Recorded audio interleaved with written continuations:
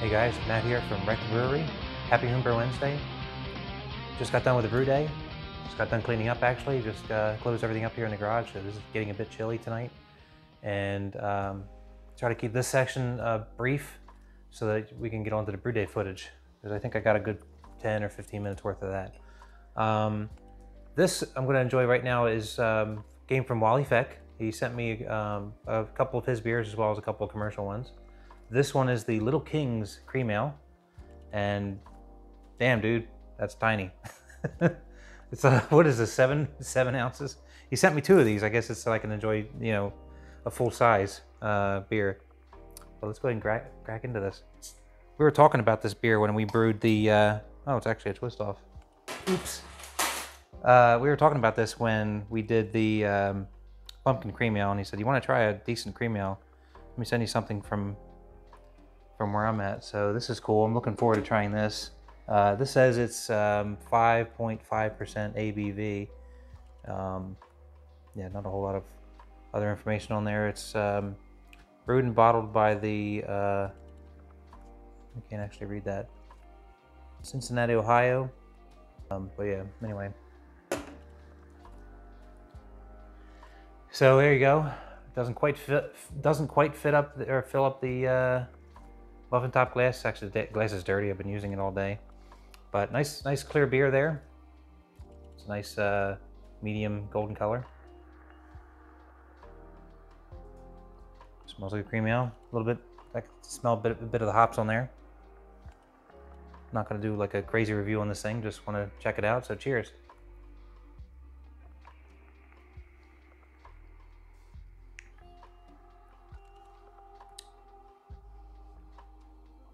Yep, very nice. Clean, refreshing.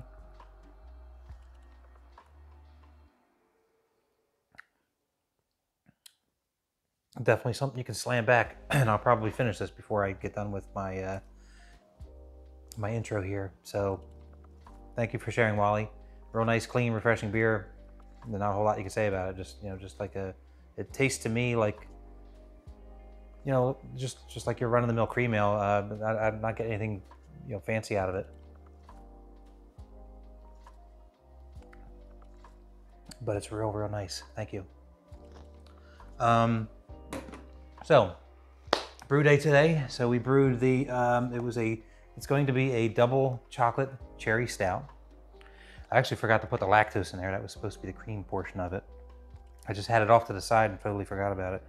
But just to give you guys a rundown of the recipe, we got some, just some regular two-row in there. I tried out some chocolate rye. First time I've actually tried chocolate rye, so that's in here. Put some flaked oats in here, some wheat.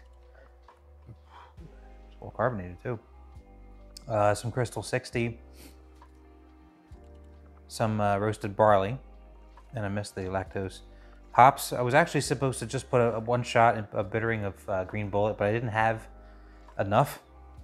And that'll go to, that'll teach you to, you know, keep track of your inventory. I thought I kept track of my inventory pretty well in Beersmith, but apparently I must have forgot to subtract from a recipe that I used some of that on. So I decided to get a little bit creative, and I used up some other little bits of hops I had sitting around. All put in bittering. I did some Green Bullet, some Pacific Jade, and some Centennial. So we'll see how that turns out. When I used WLP004 Irish Ale, and when this is ready for, you know, essentially the secondary stage, I'm going to go ahead and you know, dry hop or infuse this with the sweet cherry puree that I have, one of those real big cans that you get at your local homebrew store. I'm going to put some cocoa nibs in there and a vanilla bean. Probably not going to actually do a secondary. I'll probably do what I've been doing lately, which has worked really well. When this is done with primary fermentation, like when it's getting right to the end of that, I'll put all that stuff in then, so it can finish out the primary fermentation and stay sealed. That way when I go to do my closed transfer, it's never really been, you know, limiting the oxygen exposure to it. So that's really it for that. The cool thing though, I got my tablet here for this. I'm actually, it looks like I'm a little bit out of range. No, okay, it's, I noticed I tried the tilt out this time, the raffle thing that I got this year. So I wanted to try that out in this beer, so I went ahead and dunked it in there, and you know, it's coming out pretty good. I can, whoops, I can overlay a screenshot as well, so you can get a close-up of that. But it's reading pretty accurate. The reefer octometer said it was 1060 beer, which is what I was aiming for. The tilt says it's 1059, so pretty close. The water profile on this guy that I was going for didn't do a whole lot to it. I put some gypsum, some calcium chloride in there, and some pickling lime to achieve a mash pH of 5.5, which I hit straight on. Calcium, I got that around 70, and I was trying to keep some of the other numbers kind of middle of the road to low. So the sulfate, I did like a 2-to-1 with the chloride. So the chloride, I was aiming for 45, and the sulfate I was aiming for 25. So I tried to keep those numbers fairly middle of the road to low. I didn't want to go crazy with things, and I just kept the calcium amount higher so that it can really chew into some of these malts. We'll see how it turns out. So yeah, so with that, I'm just going to leave it here. You know, this way that the video is not too long and you guys can enjoy the Brewday video. Let me go ahead and we'll finish with this, and I'm going to give you guys a quick shot of the sort of contraption. I'm trying out the pressure fermenting. I don't expect much out of it because it is the brew bucket, and I know it doesn't hold much pressure. It's probably not even going to hold 5 psi. But I did set my my spunding valve to 5 psi, so we'll see what happens. I'll check it out tomorrow and see if it's, you know, if it works or not. So the beauty of this really is it's all plug and play the way I have it set up. So I have my brew bucket here, and I have the you know, the airlock it's coming out to a blow off tube, and I have a gas fitting on the end of this. And so I just hooked up my my spunding valve, which right now of course is reading 0, and it's just sort of propped there just so I can look at it. The beer is sitting right now at about 72 degrees, so probably gonna lower that, let it free fall its way to 70 so I can ferment this at the 70 temperature I want it to. And you know, if this doesn't work, all I have to do really is just disconnect the gas fitting, and I'll just dump it into a jar of Star San. So we will see if it'll actually hold 5 psi. I don't have high hopes, because I know when I do the closed transfers, it seems to start to buckle. Trying to fix the camera here, sorry. Seems to start to buckle at about 2 or 3 psi when I'm doing the closed transfer, which you don't need much to transfer. You just need a little bit of gas in there to get the beer flowing. And you can start to hear the air coming out of the gasket of the lid. So we'll see. I mean, if I can get it 2-3 psi out of it, it's a semi-pressure fermenting test. If it works, great. If it doesn't work, you know, I'll think about something. I can either ferment in kegs if I want to do an actual pressure transfer. I know a lot of guys do like a 10 psi. I doubt that'll hold that. So I don't want to go out and buy a new fermenter, but we'll see. We'll cross that bridge when we get there. So we're just testing this out on this beer. This beer is not really, you know, super important to be pressure fermented, from what I've read at least of pressure fermenting. So we'll just see what happens out of it, and I can course correct as needed. But anyway, I'm rambling now, so I'm gonna let you guys get to the Brewday footage, and we will see you guys on the next one. Take care, everybody. Have a happy Homebrew Wednesday. Have a good night. Cheers.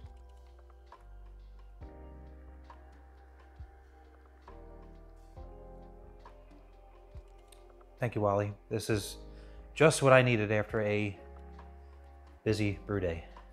See you guys.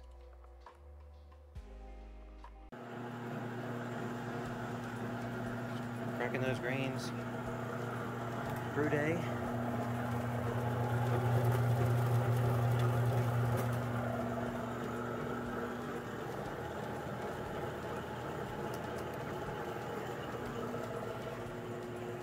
Got the water coming up to temp now.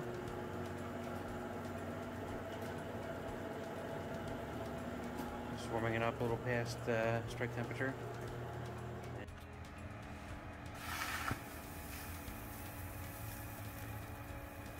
Pretty decent crush. Actually seems a little bit finer than normal. We have to check the adjustment on this before next brew day, but it should be okay. Worst case, a little bit of rice holes. Never hurt anybody.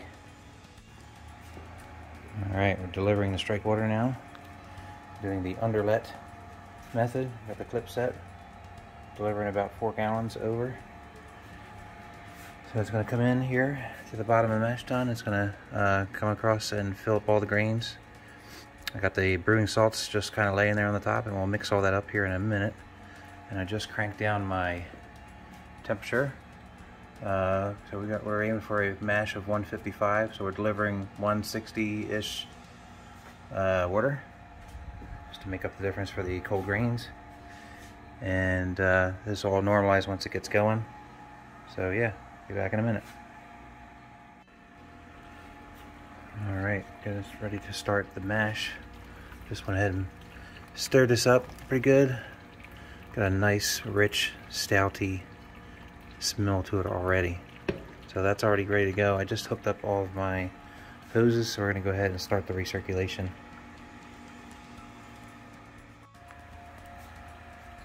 Alright, mash is going. Temperatures are normalizing here.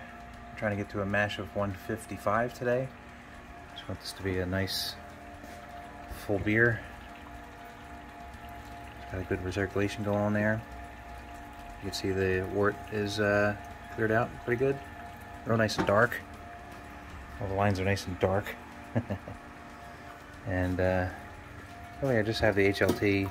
You know, the Herms coil is a little better than halfway submerged. Sometimes I top it off. Today I think we'll be alright. We'll just use the water we have in there. And I'll go ahead and start this mash timer here in just a minute. Just letting it kind of normalize. It doesn't hurt anything to have it going for a few extra minutes. I figured we go ahead and do a review while we're wrapping up the mash. This is my Dropkick Rec. This is my change on the Dropkick Nates. I squirreled away a few bottles of this. I made it end of the summer, I think, last year. I put a few bottles aside just to see how it kind of goes over time.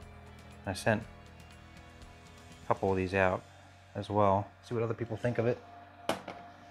But yeah, I'm ramping up the temperature right now for a sparge out, the last 15 minutes of the mash. Yeah, it looks pretty clear, just the way I remember it before. It's got that sort of nice, sorry about the lighting. It's getting dark out there and I don't want to have floodlights on with the door open and everything. People are probably wondering what's going on in here. But yeah, it looks pretty good. It's got decent carbonation. It's got a nice finger head on the top of that. It's a nice sort of deep straw color, nice pale ale color. Still has a decent hop presence on the aroma. Man, I can't remember what I put in this. I did change the hops because I know the regular DKN has the Eldorado, the Galaxy. I did something totally different. I think I used Ella and Simcoe maybe. I don't remember. But anyway, cheers.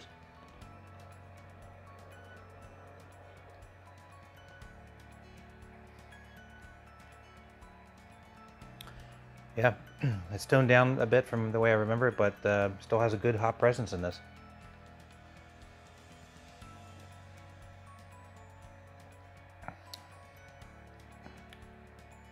Yeah, very nice. It held up good over time. This beer is probably, let's see here, it's probably a good 6-7 months old, I guess now, something like that. It was like the end of the summer last year. So, real nice.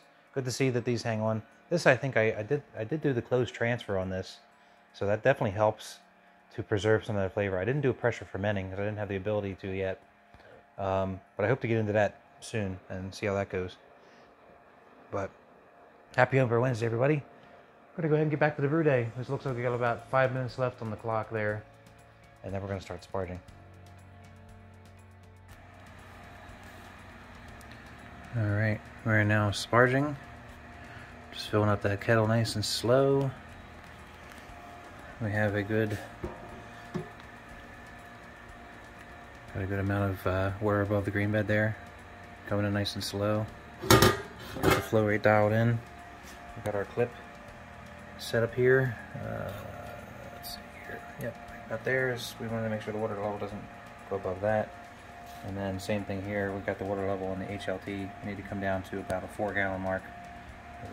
What's left over of the water in the HLT for sparging. And then I'll use the remaining water, the 4 gallons that's left in there, for cleaning. So works out pretty good. And yeah, it'll be boiling soon. Once this thing comes up to the element, I'll go ahead and kickstart the boil kettle. Alright, we've reached our rolling boil. Got a good boil going there now. Sorry about the light. Let me see if I can turn this on here. There we go. Yep. And got our one and only hop addition for 60 minutes. Now it was supposed to be let's see, what was it supposed to be? It was supposed to be all green bullet, but I realized I didn't have enough. So a little bit of a cocktail here. These are all bittering hops, or can be used for bittering. So I went ahead and put in the rest of the green bullet that I had, the rest of the Pacific Jade that I had, and then a little bit of the Centennial. So it should be an interesting combination. It was just enough to bring it up to 28 IBUs, which is what I was aiming for this beer. So let's just see how it turns out. Next time, check your inventory. Alright, with 15 minutes left on the clock, we're going to add in the yeast nutrient and Whirlpock tablet. Let's put that straight in there. The last couple minutes left of the boil, and I am sanitizing the chiller with the hot wort, and I'm letting it sort of circulate through the beer and get out any air bubbles, so we don't have any hot side aeration issues here at the end of the boil. Little trick I learned from Gary. And we're just playing around with the tilt before we throw it in the fermenter. You know, we got some sanitizer in the fermenter getting ready to receive there, and we got the tilt just sort of hanging out in some water. I just went ahead and calibrated it. So we're at 100, which is spot on. So it should be fun to see how this plays around. This is the tilt that I won over at our local homebrew shop, the raffle there. So pretty cool little toy. We'll see how accurate it is. That's all she wrote. A little bit low on the volume. What do we got here? About 5. I was trying to get 5.5, but I got 5. That's okay. I can live with that. Alright, so we're going to a couple things here. So the yeast that they sent me at the local homebrew shop was a little bit out of date. It's 6 months old. It's not that bad actually, but they gave me a free second pack, so I'm just going to dump them both in there, just to be on the safe side.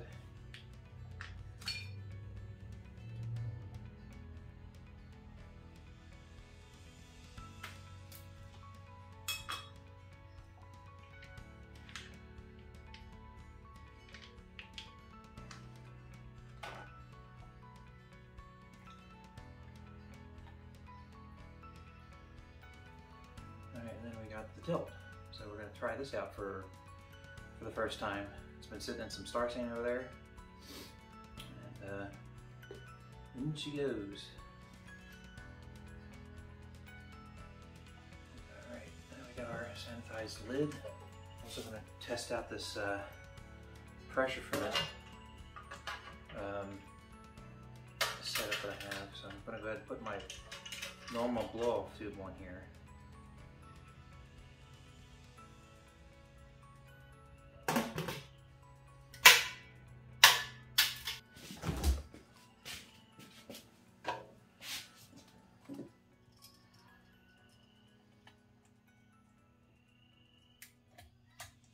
Stick that on the end of there.